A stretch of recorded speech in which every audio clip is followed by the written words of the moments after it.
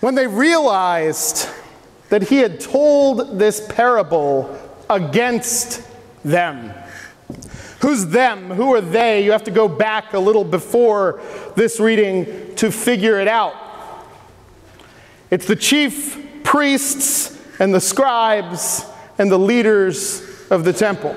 It's the pastor and the church council. It's the people who are the head of the local religion where Jesus is. And before this, they come to him with a question about his authority. Who gave you authority? Who told you you were allowed to speak like this to the people? And Jesus answered them with a question. He said, well, I will answer that if you can tell me the answer to this. Where did John's baptism come from? You remember John the Baptist who came before Jesus. Where did John's baptism come from? Was it divine or was it of human origin? And the chief priests and the scribes looked at each other. It says they had a little conference together. They whispered together and they said, well, we can't say that it's of divine origin because then he'll just say to us, well, then why didn't you listen to him? But we can't say that it's of human origin because if we say that, the crowd who thought that John was a prophet sent from God will turn against us. Our people, our congregation, won't let us be leaders anymore because they think that John was a prophet sent from God. So they go back to Jesus and they say, we don't know. We don't know where John's baptism came from.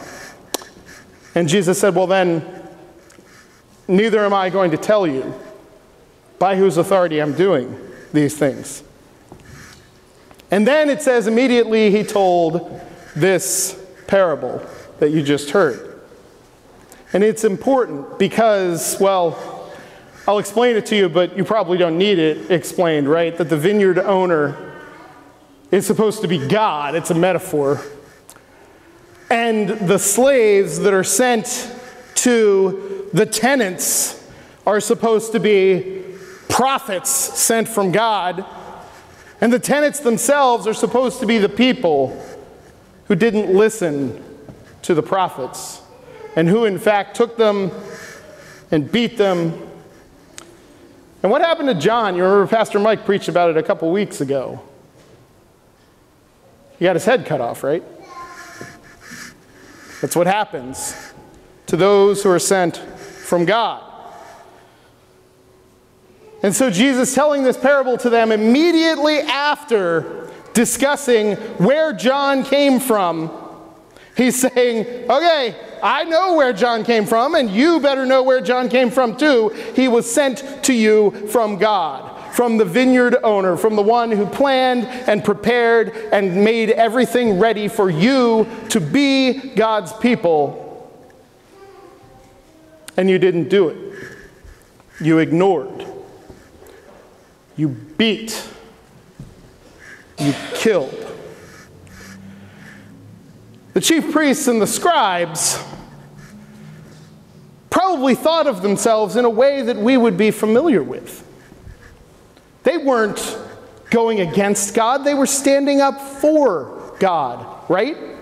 They were the religious authorities. They were the powers. They couldn't just allow anybody to come in and tell them what God was saying or what God had planned for them or what they were doing or getting wrong, what they were missing in God's plan. They had to keep the riffraff out, right? I mean, come on. Can't just let anybody walk in here. Can't just let anybody claim to be speaking the word of God. So that story that Jesus told, at first, they were probably listening to it as they'd listened to many teachings that Jesus had said, going, what is the point of this? And then it says, they realized, the point of this is that defending of the faith that we were doing, that leading, that keeping the riffraff out, that making sure that no one got up and said something that wasn't approved by us, the God leaders, the religious powers. he's saying that all of that was actually rejecting and even killing the people that God had sent to us correctly, properly, to get from us, to ask of us what God would have us do. So they were probably a little bit upset. They were probably a little bit upset about that. And said they wanted to arrest him, but they feared the crowd, so they left him and went away. But we know, of course, that they will be back. Jesus is saying to them that they didn't recognize the signs of God's presence in the world, the signs of God's purpose and plan for the people, that they were rejecting those signs, that they were ignoring those signs, that they were turning away from those signs. One of my favorite moments in the entire Bible is actually in the book of Romans. Paul begins the book of Romans, the first chapter of the book of Romans. He begins with a long laundry list of all the offenses that the Gentiles have committed against God. He calls them slanderers and fornicators. He calls them God haters. He calls them disrespectful toward parents. He calls them unfaithful, unhelpful. He calls them all sorts of names.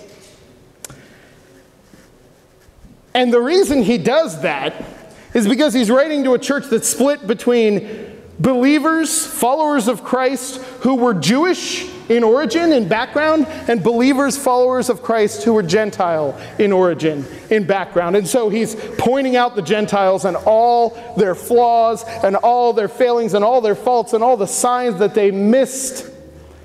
And the believers of Jewish background are sitting there going, yeah, that's what we've been saying all along. Yeah, those guys, yeah, they're the problem. Yeah, they've been missing the signs. Yeah, if only we could. And then at the beginning of chapter 2, Paul says, therefore you have no excuse, whoever you are, when you judge others. For in passing judgment, you condemn yourself. If there was a sign for that, it would be a U-turn sign, all right? We're going along, yeah, we get it, yeah, we're on God's side, like, whoop. Whoa, we're off the edge. God just went that way, and we're going this way. God went the way of love, and we went the way of judgment. God went the way of including, and we went the way of excluding. God went the way of pleading with us to, what does the Lord require? We're going to say it in a minute, right? Do justice, love mercy, walk humbly. And we instead decided to do what we want, how we want, and to be proud of it.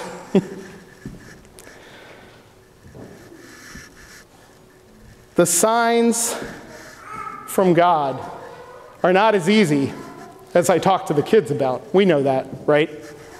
There's some simple, obvious things. Yes, the love of my mother, your mother, my daughter, your daughter, my children, my friends, my family. That's clearly a sign from God, right? But over and over and over again, we are the ones who ignore, who miss, who purposefully push away what God is trying to do in the world, in our lives, sometimes even in our hearts, in our minds. The task that we have ever before us has two aspects to it, I believe.